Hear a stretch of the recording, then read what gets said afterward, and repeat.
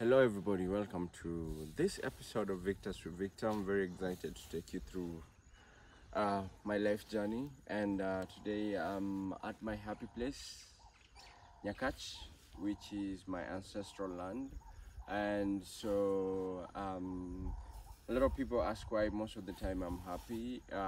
It's grounding, and this is my grounding place. As you can tell, I'm barefoot when I'm here, as opposed to when I'm in Nairobi, the city. I walk barefooted, just to help me ground with grounding and every other thing. What is grounding? You can tell us what grounding is or your understanding of grounding on the comment section.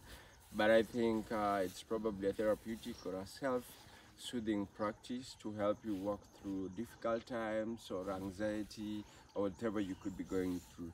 Like I said, on the comment section, as we continue this video, you can tell us your understanding of grounding and what grounding is for you. So Nyakach is a place in Kisumu County, and the word Nyakach comes from the word Nyakech. What is Nyakech? Nyakech is a Luo word for gazelle. Gazelle is a wild animal. So during the old days, Nyakach used to be bushy, and there were so many gazelles around Nyakach area.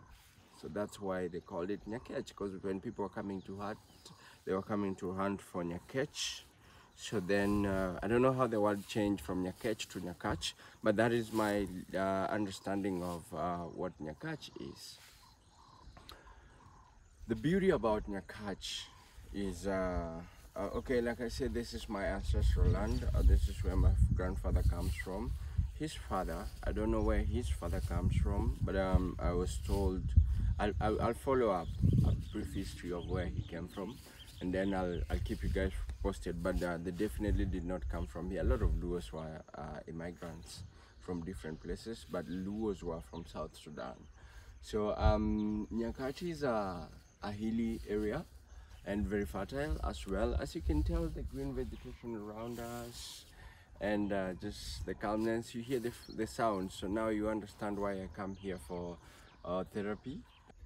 So as I was saying, my grounding place, and so I'm gonna take you through the short history of how I came to be here and to really get to understand my ancestral story, and how I really came to be in love with this place. I visit this place at least thrice a year, and it's because my mom is living this side. So let's take a seat and enjoy my story and my history in Nyakach.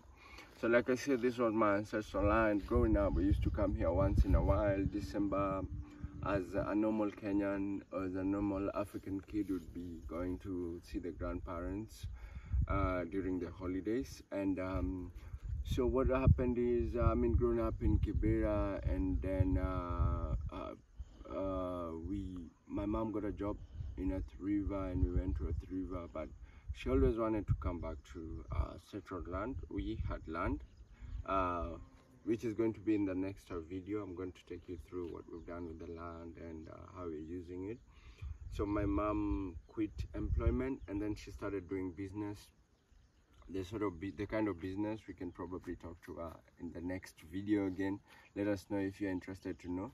But as a single mother, because my father died while I was a very little baby, I think 2 years of age, and so I was raised by her all my years. So now, when she retired from employment, she quit employment. She decided to start business, and she did business. At that time, I would say it was good, and it helped her save money to come and build a small house in the village. And so as the last born, I got a chance to stay with my mom in the village. During that time, she had started, and then it wasn't like really very easy, but I think I really learned a lot from that. And so I did my primary 6, 7, and 8 in the village. Then I passed my exam, and I got a scholarship that landed me back again in Kibera, where my firstborn sister, was living. But I think at that age of class 6, 7, and 8, I really got in touch with my community, and I got to really understand who I am, where I'm from, and some of the things that you know, make who I am. So I really got to understand that other than the B-boy Vic, other than the gang, other than all those names that people call me, when I come back here, I'm Victor Onyango, and who essentially is who I am. Yeah, because I think we get lost in all these names that we get branded, and especially with superstars, and that's why we see a lot of people go through depression, anxiety, and all this personality complex stuff. Yeah, so I think I really appreciate that I got in touch with who I am at a very younger age, and it's really helped me because I know when I'm going through stuff, when I come here, automatically it's an automatic therapy and healing for me. As you can see, I get direct fresh sunlight, fresh air around me. So, and I think that's the beauty of it. And then I get to be around my mom as well, who is also my person.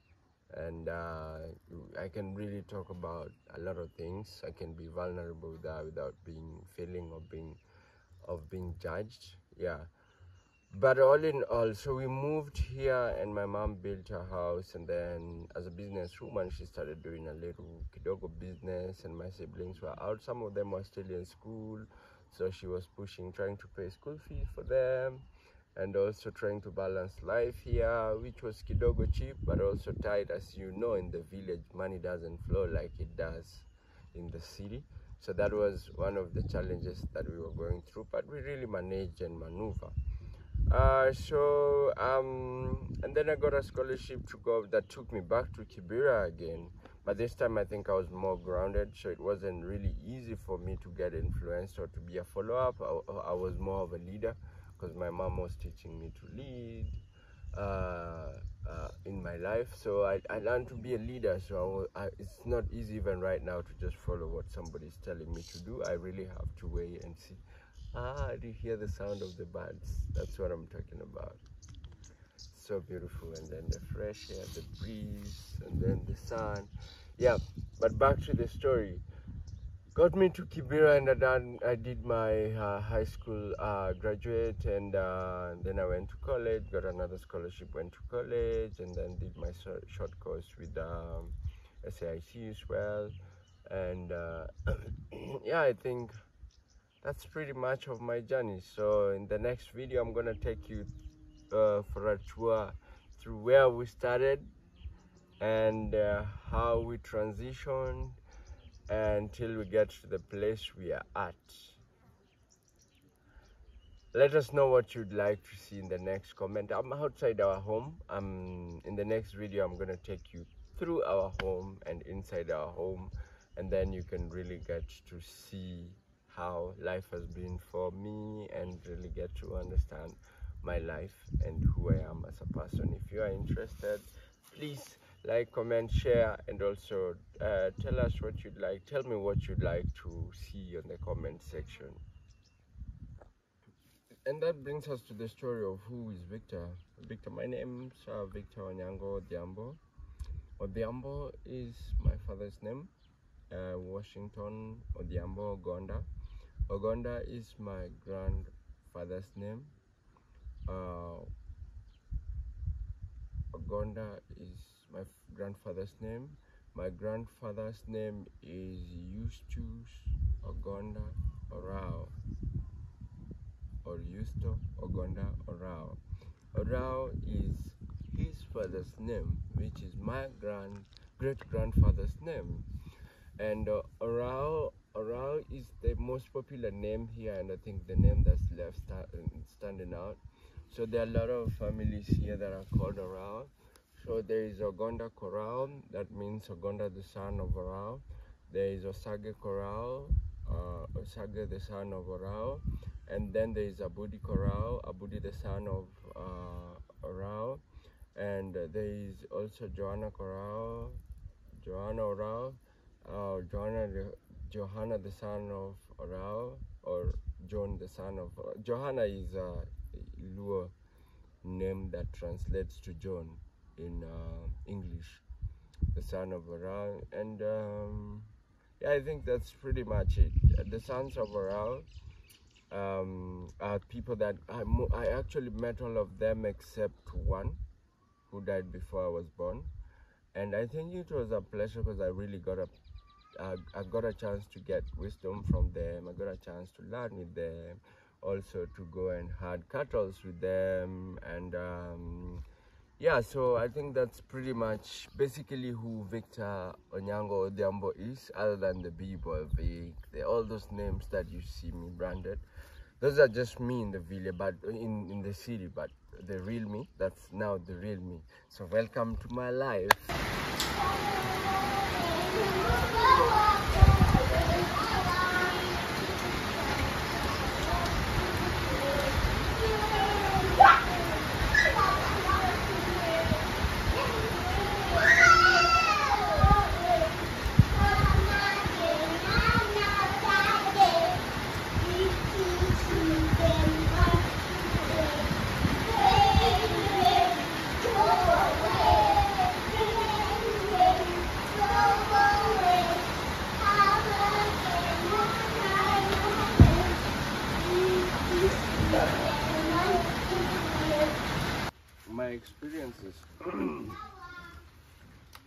My experiences growing up are not any unique to any village kid, any kid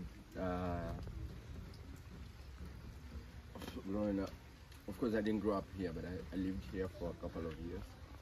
But what I'm saying is my experiences are not any unique from any village kid.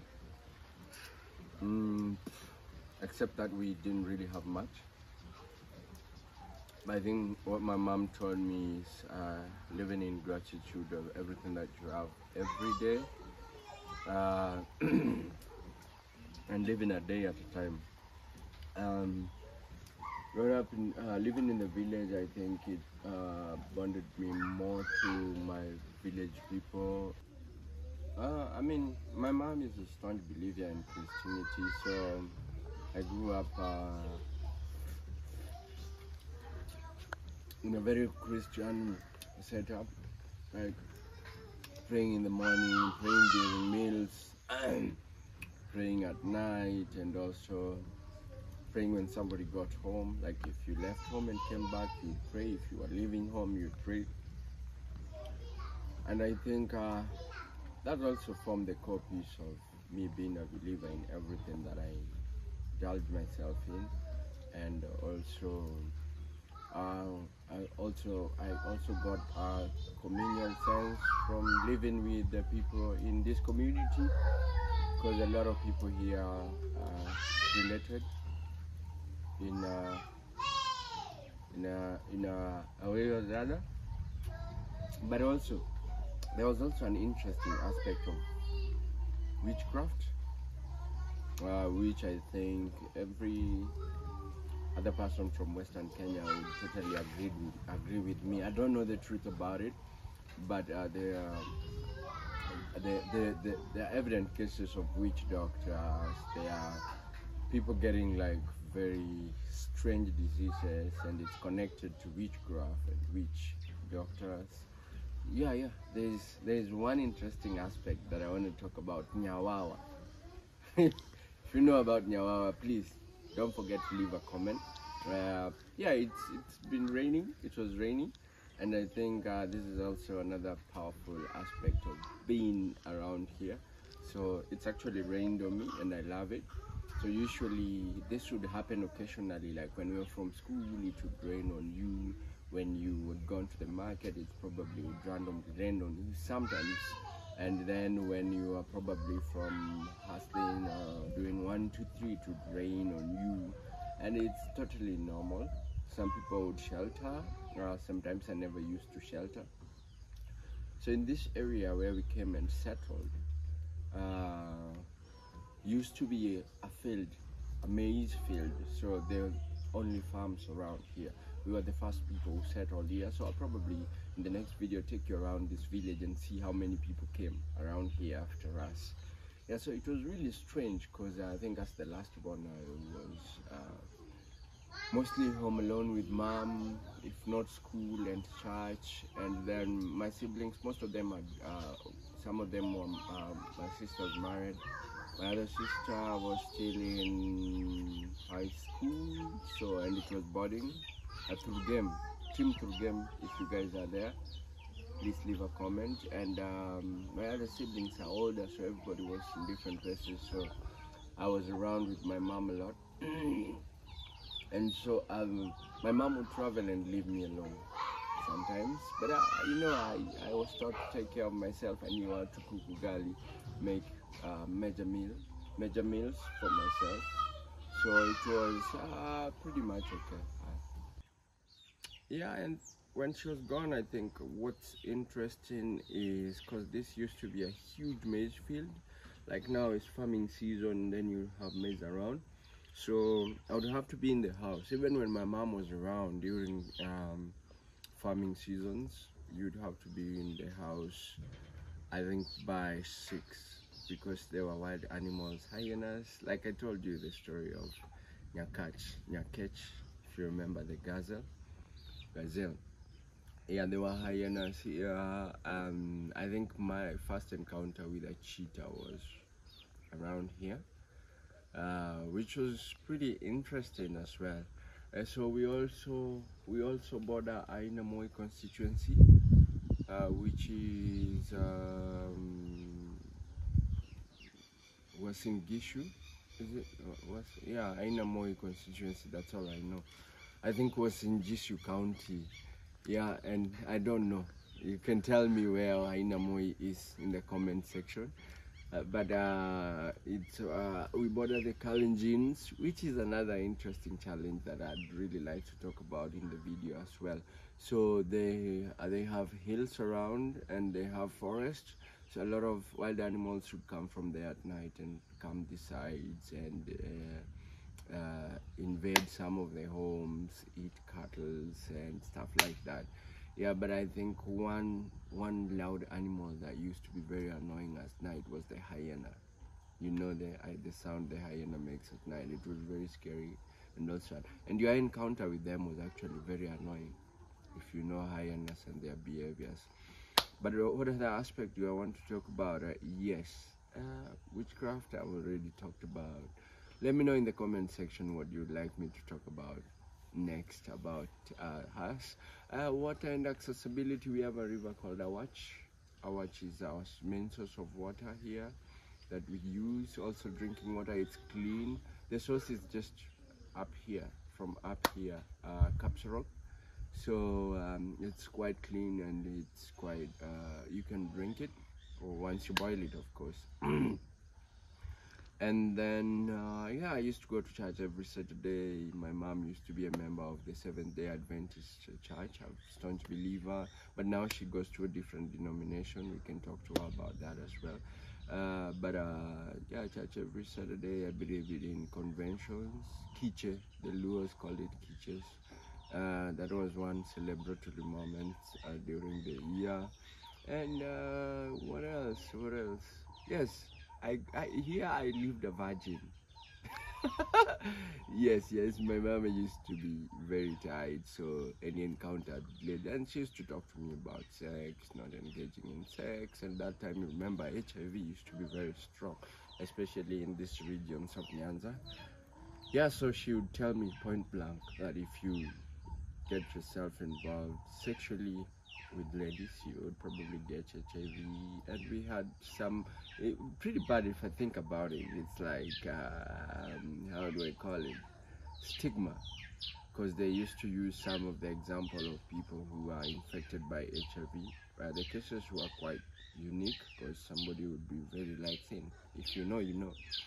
But I think that also really helped me not getting into or getting involved into sexual intercourse, like a loop dog, Sude.